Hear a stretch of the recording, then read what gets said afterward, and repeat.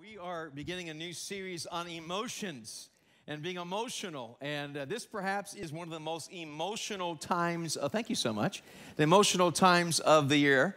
So I just wanted everyone to know that I was praying about you guys, and I asked the Lord often, God, what do you want me to share from your word? I just believe God would really have us focus on emotions this next several weeks as we're heading into, a lot of people call it the most wonderful time of the year, but for many people, it's not the most wonderful time of the year. In fact, psychologists and doctors and behaviorists tell us that between Thanksgiving and New Year's is the highest rate of depression and the highest rates of suicide happen during this time, more than the rest of the year. All the other months combined from Thanksgiving to New Year's. And even this past year with the pandemic and all that, there's been some good news as well. I've been reading that some kids are doing well being at home. The parents aren't doing well, but the kids are doing well. But there are other people that are struggling through this time. And I read from the CDC this past week that the ages from 14 to 26, 25, I can't believe this, 25% of young people from 14 to 26 have contemplated or thought about suicide. I was like, what? That's what the CDC said. So, things are going on, and people are wondering what's going on, and Christmas is supposed to be a time of celebration. It's supposed to be a time of great emotions. It's supposed to be a time of greatness. And sometimes what happens when everyone else is happy and whenever everyone else is doing well and you don't feel that way, it's difficult. And so many times that Christmas can be a reminder of what's not. Maybe it brings up the past. Maybe it brings up things you've been through, and it can be a difficult time for a lot of people. And so what does God say about emotions, and how do we handle emotions, and how do we act healthier during this time? Let me just say a couple of things real quickly. First of all, you're not a bad person if you struggle with depression, if you're anxious.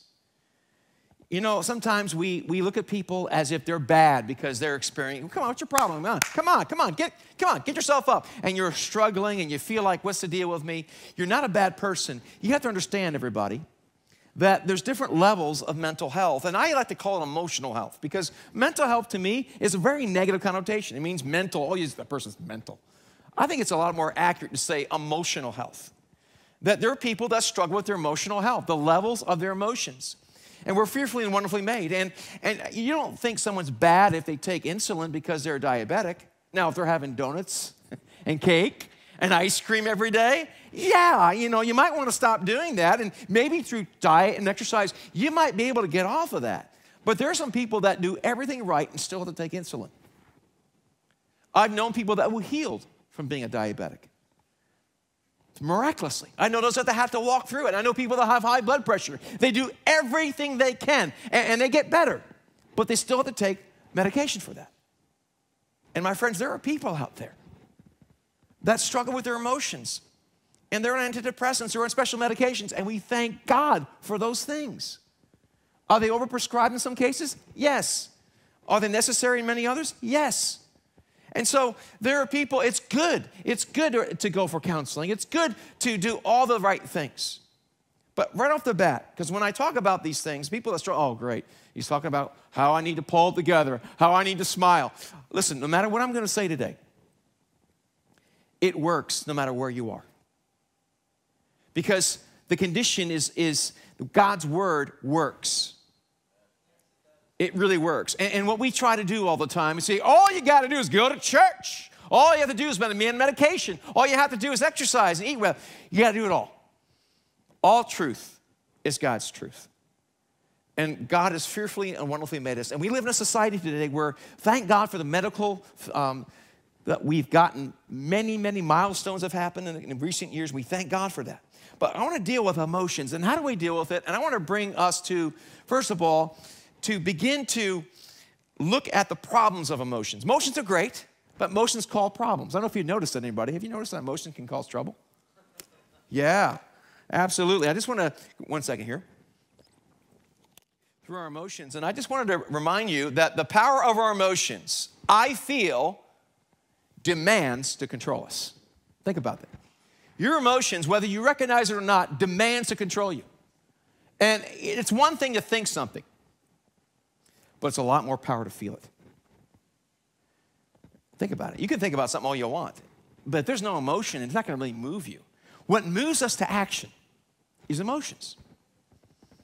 Not just facts and figures, but if you can get someone emotional about something, they'll move. And that's why the industry does that. The advertising industry tries to get a hold of your emotions. If they can get a hold of your emotions, they can get you to move. Emotions make you motion. Thoughts are great, but emotions bring motion. So the power of our emotions, I feel, demands a control. I feel this way. I feel the other way. Another one is most of our decisions are emotional, and we use our logic to justify them. If you don't recognize this, you don't realize it. You have to know thyself. Know yourself. Understand how you're fearfully and wonderfully made. Understand that your emotion, I use logic. I guarantee you that you'll find an emotional, even if you're not an emotional person, you have feelings. And you say, I want to do whatever it could be. Let's say, how about this one, everybody? This gets me. You go into a showroom and you see that car. You really can't afford it. You can break it into monthly payments for 120,000 months. And you can afford a Ferrari for that. And then your emotions are there. And then you find a way. Well, this is for my emotional health. People go skiing, people do these things, and so this car is going to bring me therapy. And it's going to help me, and it's, and not to say it's a wrong thing, but what will happen is you will begin to have an emotional goal. I want to be happy by having this car. I want to be happy by buying these clothes I can't afford. I want to use my credit card and buy this. I want to go on this vacation because after all, everyone else is doing it. I need to be happy. So that's important, right? Happiness, and you equate that. So now let's try to find logic. Oh, studies say that vacation is good for you. Studies say the most happy place on the earth is Disney World. And you start kind of lining it up, and you get all the logic you want to rationalize an emotional decision. We all do it. I do it, you do it too. Come on, let's be honest, everybody. We do it all the time. So most of our decisions are emotional. I learned in sales a long, long time ago. I used to sell books door to door in Texas during the summer. One summer I was in college to pay my way through. And this is what they taught me. They said, listen, people buy by emotion. People make emotional decisions, and they use logic to back it up. And you know what? My sales guy, he was absolutely correct. Now, 40-some-odd years later, I would say he's absolutely, 10 years later. He was absolutely correct. And the more I read about it, the more I study it, emotions control us. They really, really do. So most of our decisions are emotional, and we use our logic to justify them. If you don't understand that, that's a truth. You want to write that one down and remember that. Anytime you want to make a decision on something, you'll be very surprised how much your emotions control you in that area. Finally, in our first introduction here, our culture makes emotions more important than facts. It does. And it's gotten worse and worse over the last 10 years. After the last 100 years, actually, it's gotten worse. But I'd say in the last 15 to 20 years, it's gotten to the point now, people used to say, I think, therefore I am. Now it's, I feel, therefore I am. And people are saying that there is no truth. Truth is objective, and it's based upon your point of view, how you feel. So if you feel a certain way, then that's the way you are. We've always told people all of our lives, it's a character that makes a person. No, it's how you feel. How you feel is more important than your character. And our culture is telling us that all in all. In fact, I will tell you that the preamble of our Constitution and all of our national goals of our country, God has endowed us, He's our creator, endowed us with certain rights, and that's true. But there's something said there that's faulty.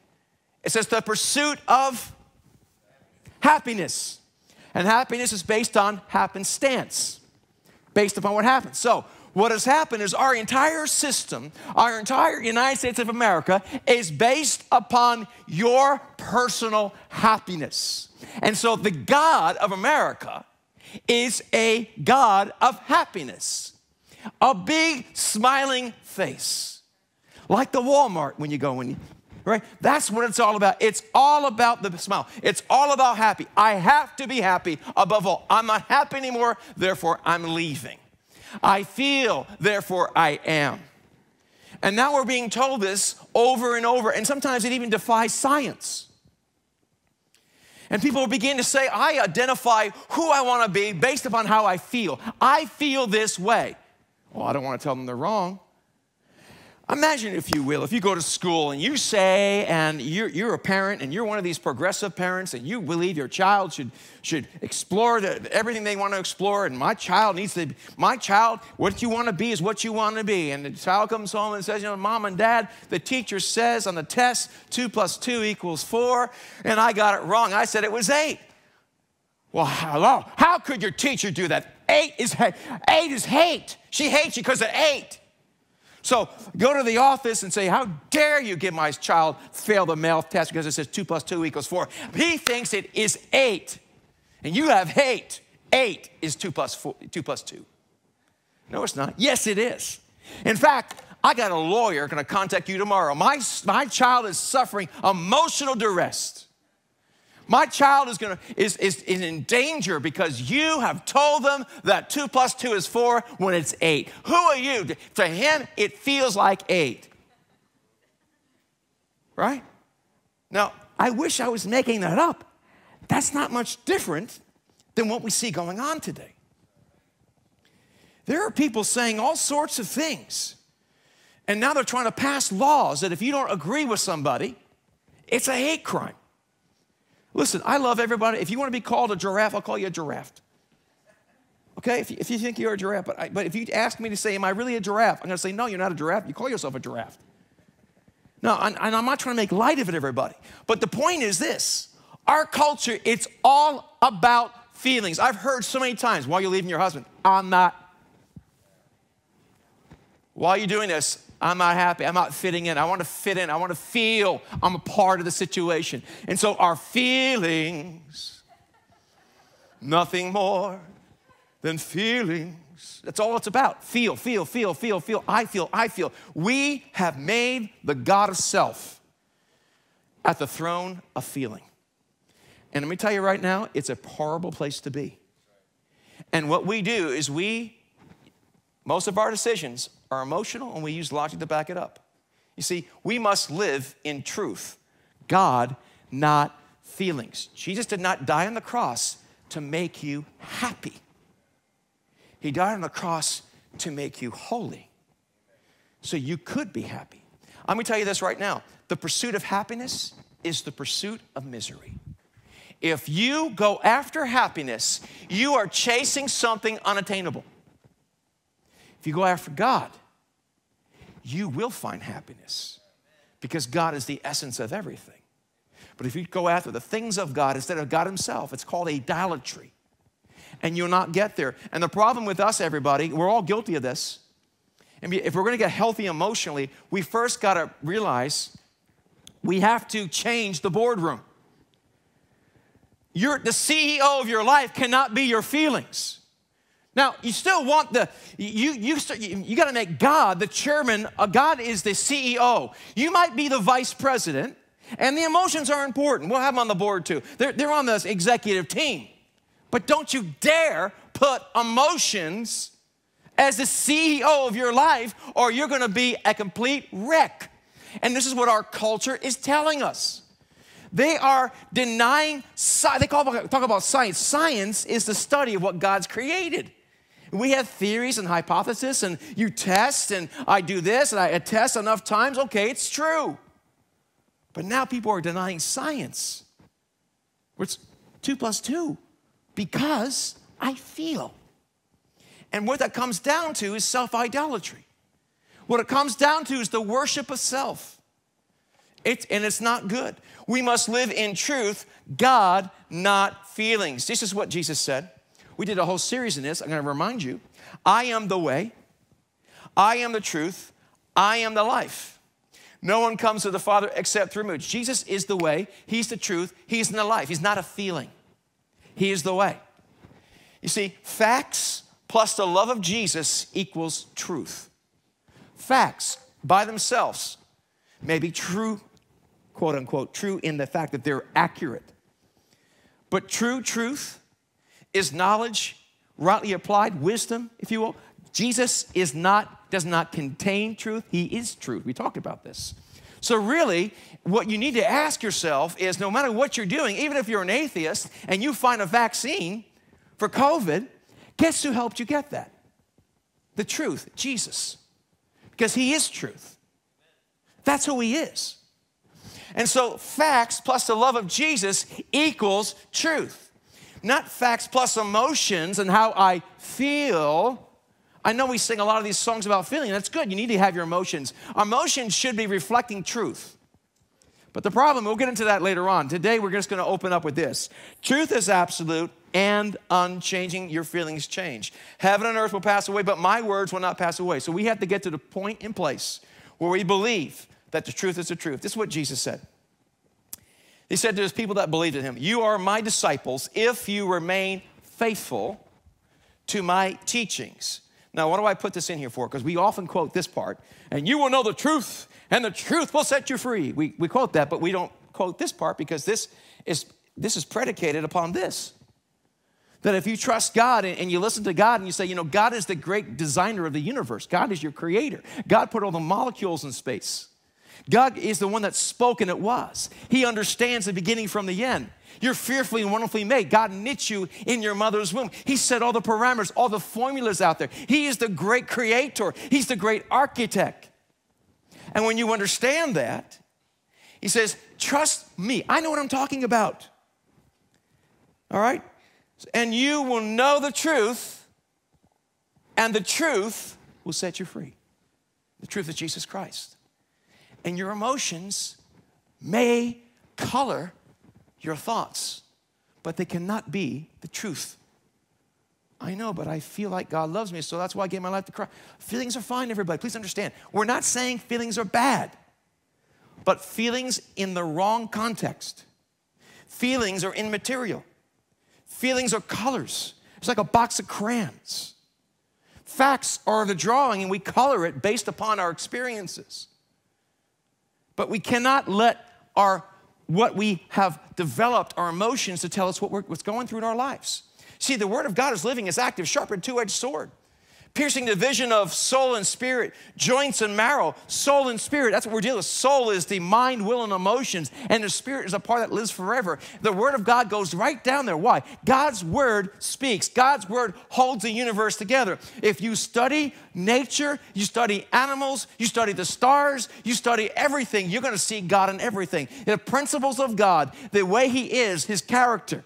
It's like looking at a painting from Van Gogh. Oh, that's from Van Gogh. How can you tell? I can tell the style of it. When you look through creation, you can see God's handiwork. And so His Word is sharper. His Word, He spoke and it came into existence. And if we think my feeling is more important than God's truth, we got a problem there. So how do we let God transform our emotions? Whether you're clinically going through a difficult time in depression or you're just having the holiday blues. You're like, man, I don't know about you guys, but I read the New York Times feed this morning, the AP feed this morning. I used to do that. I shouldn't do that probably. I did it. And they're talking like, oh, my Lord, COVID is coming to land. The aliens from outer space are going to come. The way they're talking is a bleak, the next few months are going to be hell. It's really morbid. And do we need to take precautions? Yes, but it's so stinking negative. Why? Because the media understands. If they tell you facts without emotions, you're not going to listen or read. But if they put a headline that evokes emotion, you're going to read it and you're going to click it and they get money. That's the problem. They want to get rich, corporations. Now, I'm not a communist, okay? But I'm a realist. And the problem is emotions make money. So, how do we let God transform our emotions? Let God be true, though everyone were a liar. You and I have to, first of all, give our life to Christ and recognize that God's Word is supreme. It's above my thoughts, and it's above my feelings. My identity is not what I feel. If I listened to my feelings, I'd probably be in prison right now on 2 life sentences. I know who I am without God. You don't want to know me without God. My kids know a little bit. Sandra knows a lot.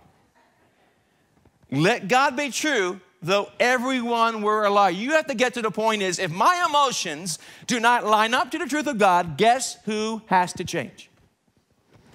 Okay, so settle that God, not our thoughts and emotions, controls us. You have to make that decision. But you have to come to the realization that your emotions have a tremendous control upon you.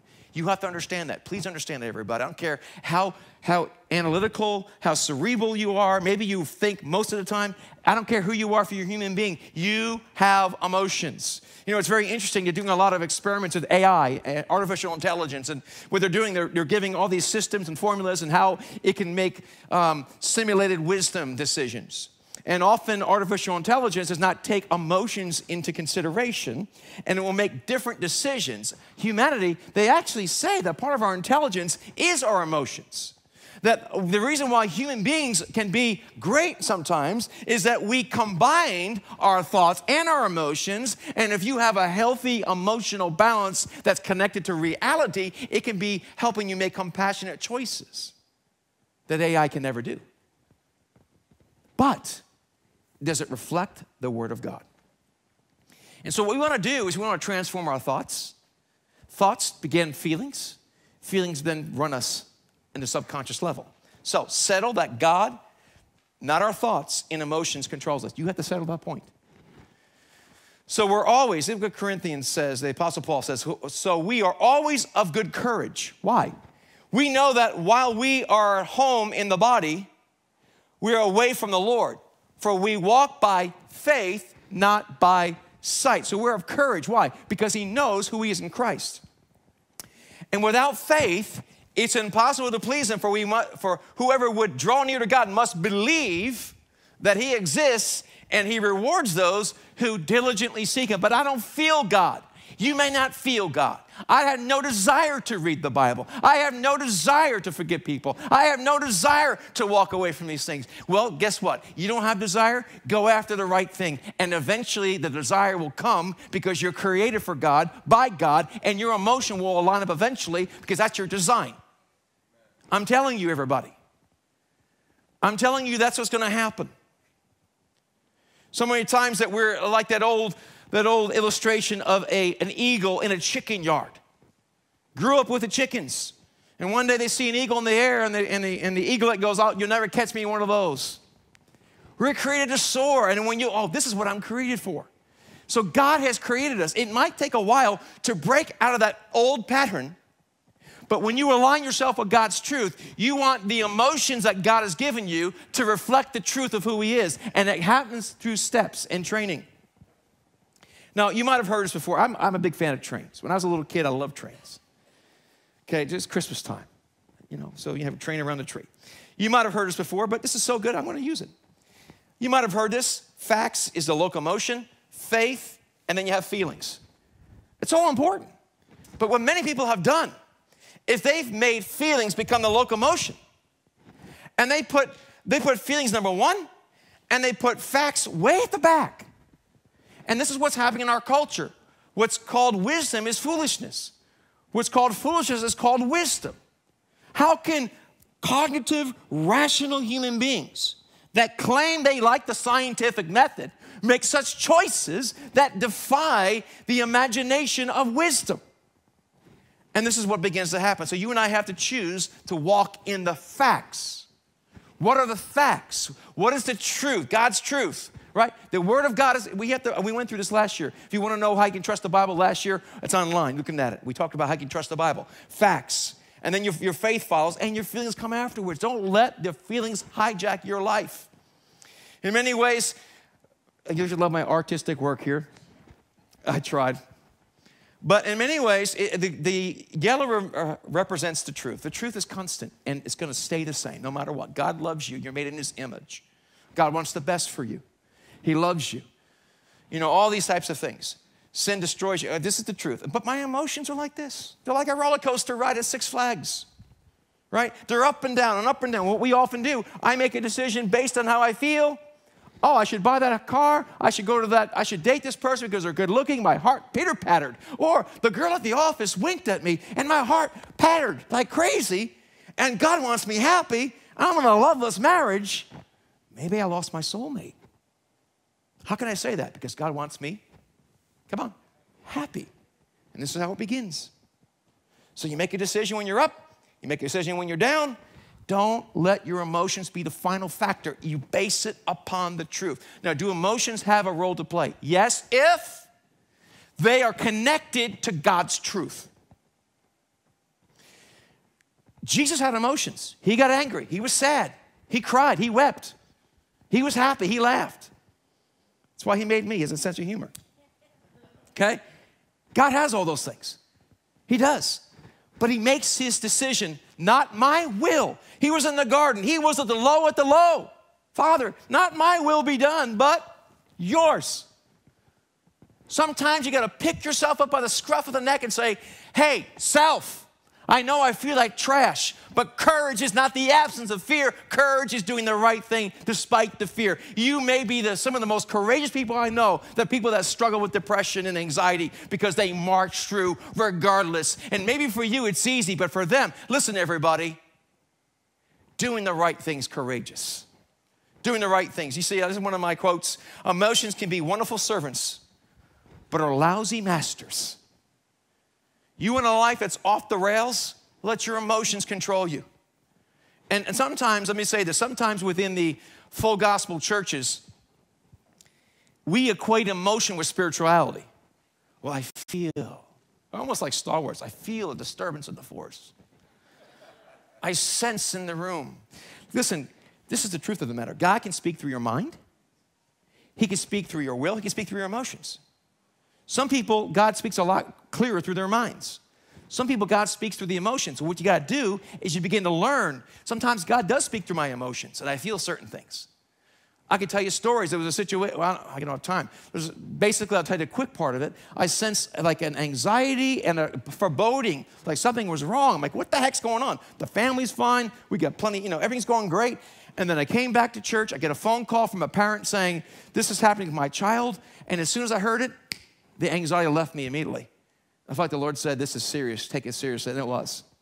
So sometimes that happens to me. I'm like, God, can't you just say, look out for this guy? So sometimes I don't understand why, right? I don't understand why emotions. They're servants, but sometimes God can speak to us through our emotions, and that's fine. But do your emotions line up with God's truth? Do you follow me, everybody? So we worship emotions in the charismatic, Pentecostal, full gospel church. Oh, I feel. And that's nothing wrong with that. God can speak through your feelings. He can speak through your body. He can speak through your mind. He speaks through circumstances, but he speaks primarily through Scripture. And if it doesn't line up with Scripture, it's not the Word of God. It's probably whatever you ate last night. Settle that God, not our thoughts and emotions, control us. Emotional health begins with an attitude of gratitude and thanksgiving. So you want to change your emotions. We talked about some realities this morning. Now we're talking about how we change. Number one, settle God is your essence of your decision making, not your emotions. Number two, emotional health begins with an attitude of gratitude. We're going to begin here today. It's one of the foundation stones. You want to change your emotions and get them healthy. Be thankful. I struggle with this. I'm from Long Island, New York. I'm a sarcastic New York kid. I was the guy in the back of the class that made, I shouldn't say my kids are over there, but I'd make a lot of little jokes about people and say things, and people would laugh and all that. So how do we change? How do we change this? How do we get our emotional health? Begins with an attitude of gratitude and thanksgiving. Well, how do you get thanksgiving? It's by this. Lower your expectations by raising them. That makes a lot of sense, right? Lower your expectations by raising them. What is that supposed to mean? I'll tell you what it means. Jesus says it very clearly. In this world, he says, in this world, you're going to have tribulation. If you think life's easy, wake up. Life's not easy. This is not heaven. Okay? Imagine you're going to Disney World. That's your objective. And you get your family in a, if you're cool, you get them in an SUV. If you're more pragmatic and practical and spiritual, you go in a minivan. And you're going your way to Florida, and you stop at a rest stop that has like Mickey Mouse all over the place. And you go in there, and they have lousy food and dirty bathrooms, and you're like, oh, they have a gift shop with Mickey Mouse. We've arrived. No. It's on the way. And we're on a way. We're making the rest stop heaven. No wonder we're depressed. Have you seen the restrooms in the rest stop? Right?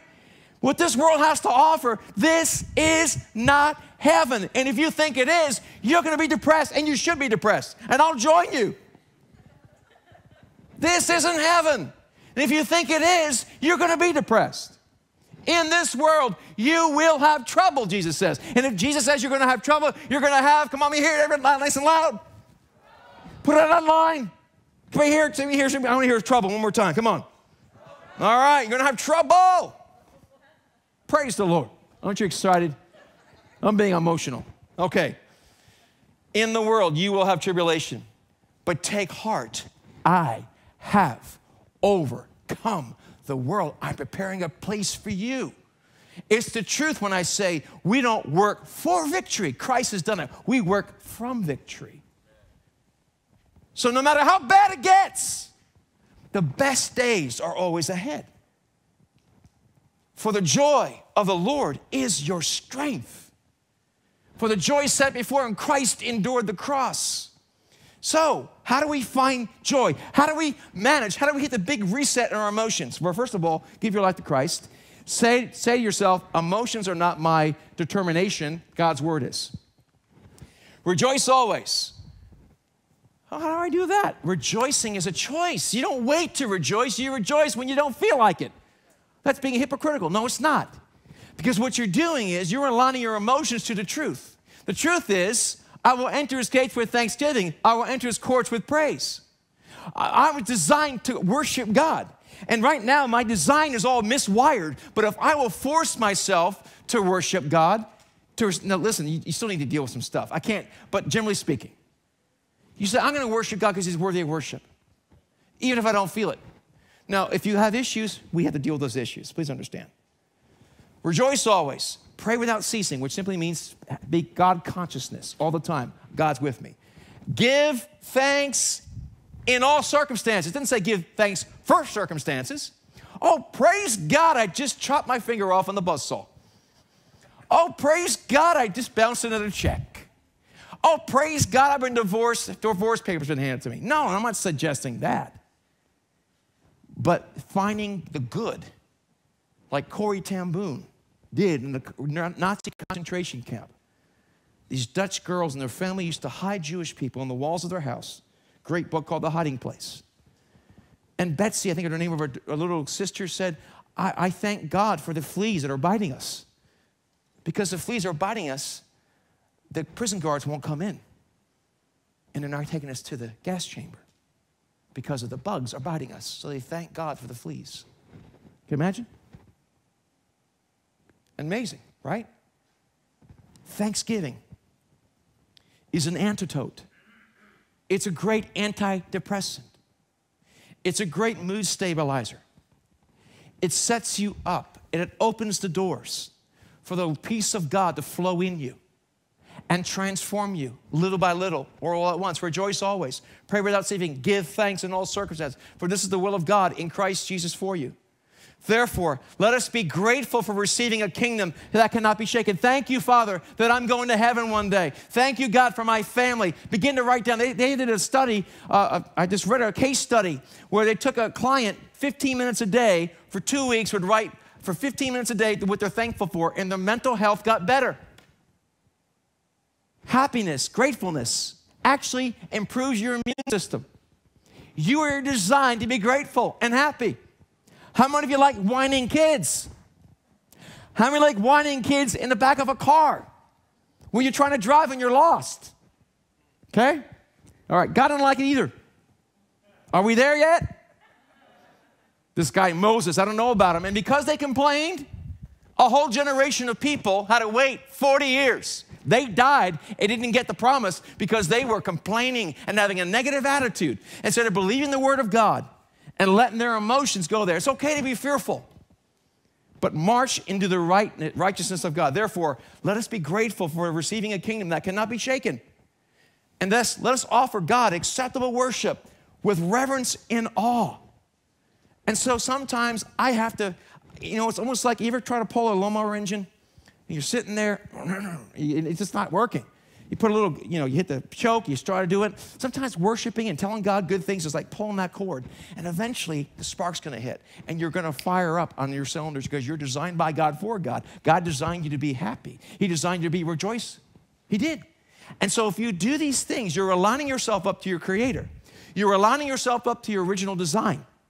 And you will begin, even if you have really bad mental health and you're struggling, it will help you. We have to stop either or. It's fruits. No, it's vegetables. No, it's meat. It's all of it. Even sweets. Praise the Lord. An attitude of gratitude is one of the foundation stones of spiritual and emotional health. Hands down. And I want to just show you. We often quote this passage of Scripture, and we get angry, we get red in the face.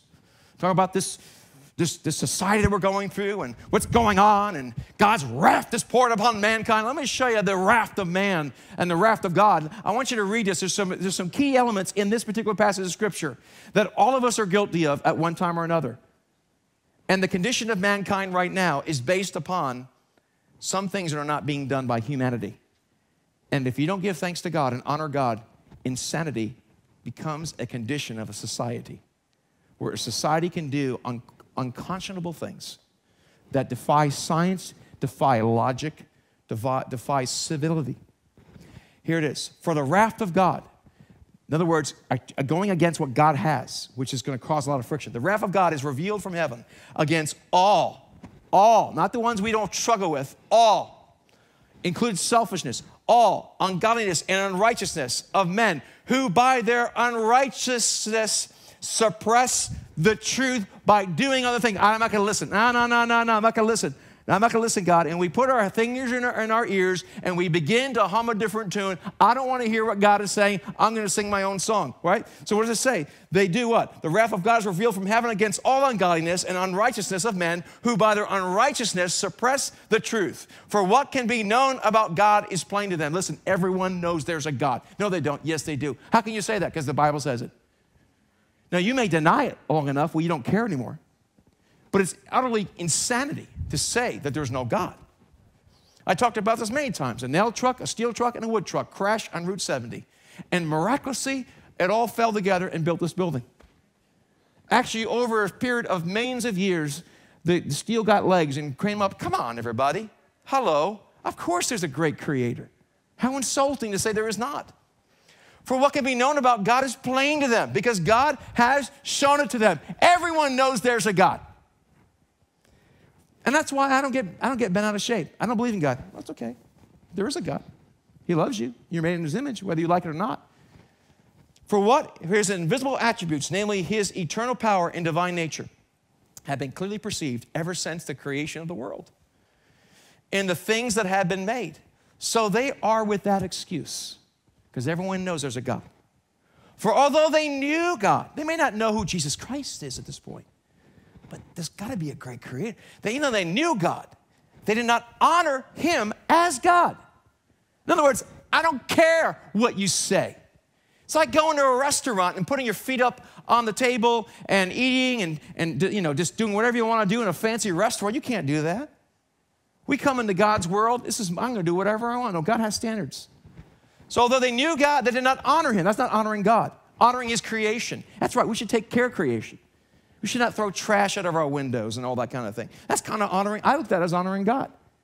I look at it honoring God, taking care of animals, taking care of people, caring about the unborn, caring about those that are being mistreated in society, caring about those that feel like they're being mistreated in society. That's honoring God because I'm honoring His creation, right?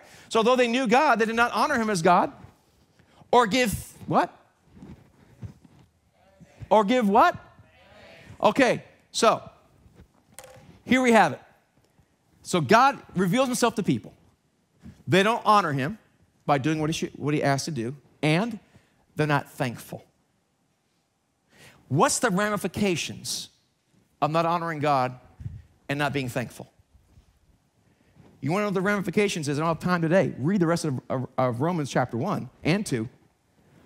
Although they knew God, they did not honor him as God or give thanks to him. Okay, what happened as a result of not honoring God and giving thanks to him and having an attitude of gratitude? What happens? But they became futile in their thinking. If you don't honor God and you're not thankful, your mind will become futile, your emotions will become futile, and you'll be so twisted, more than a pretzel. Okay, here we go. But they became futile in their thinking, and their foolish hearts were darkened. Claiming to be wise, they became fools. Can we not see that today? Hello? They want to pass laws in the Netherlands that you could be arrested if you don't call someone what they said they are. Parents are losing their kids because the kids are confused at age 8. Listen, I'm not going to get into all that right now, but this is what's happening. Like a school psychologist that spends 30 minutes with kids knows your child better than you that you spent all these years with them. Hello? Claiming to be wise, they became fools.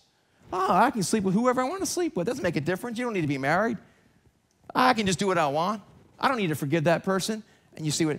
Claiming to be wise, they became fools and exchanged the glory of the immortal God for images resembling mortal man. What's the images? We have images of success in our society. If you want to be successful, you got to dress, you got to wear this, date this, go to this school, do this kind of job, right? Live in this type of neighborhood. So, the glory of immortal God for images resembling mortal man and birds and animals and creeping things. Therefore, God gave them up to the lust of their hearts. God says, okay, you just kicked me out. Now you're on a spiral of destruction because you have unplugged yourself from all wisdom, all knowledge. You're not giving thanksgiving. Thanksgiving opens a conduit to heaven. Thanksgiving opens a conduit to mental and spiritual health. Therefore, God gave them over to the lust of their hearts, to impurity, to dishonoring of their bodies among themselves, because they exchanged the truth about God for a lie, and they didn't give thanks and worship and serve the creature rather than the Creator, who is blessed forever. Amen. For this reason, God gave them up to dishonorable passions. He goes on. And since they did not see fit to acknowledge God, God gave them up to a debased mind to do what not to be done. It says they are inventors of evil. My friends, if you read Romans chapter 1, you're going to read what you see in the news today. But it all starts right here. Didn't honor God or give thanks. So before we criticize the world for doing things you're not doing that you wish you could do, here's what I found.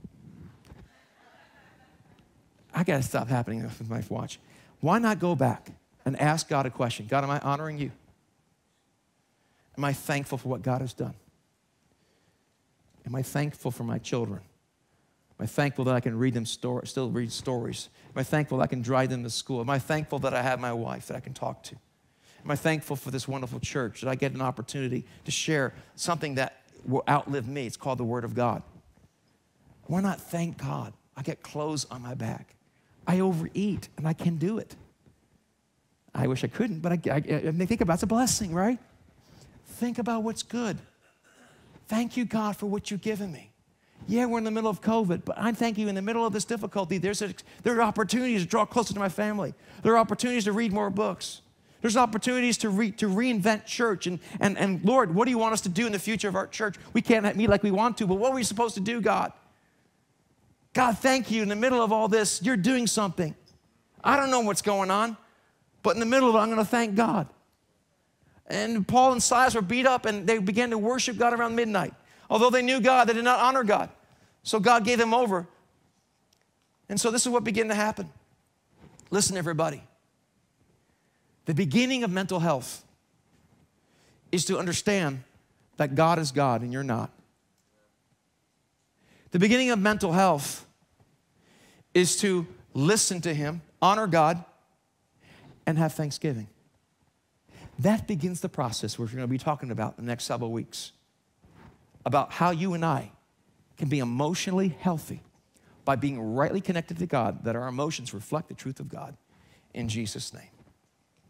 Amen. I'm going to ask you to bow your heads and close your eyes. And I'm going to ask the worship team to make their way up as we conclude our time here today. And I'm going to ask you guys a question before we do that. Have you actually given your life to Jesus?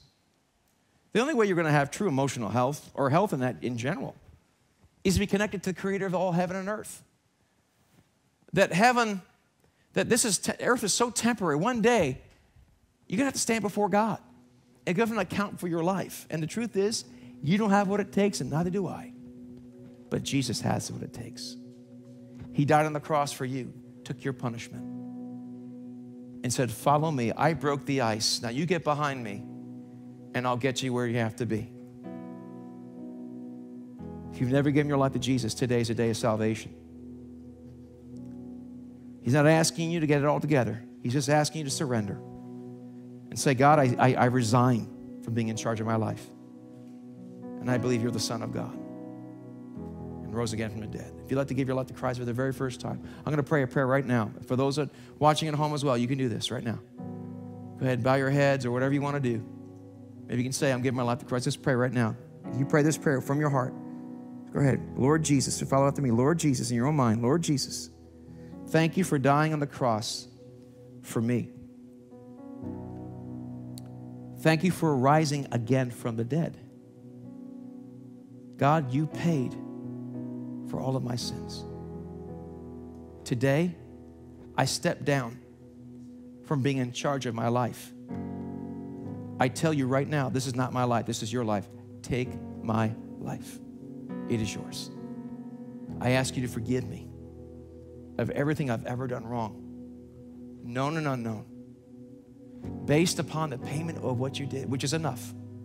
Thank you that I am now forgiven and that I am now a child of you. Come fill me now in Jesus' name.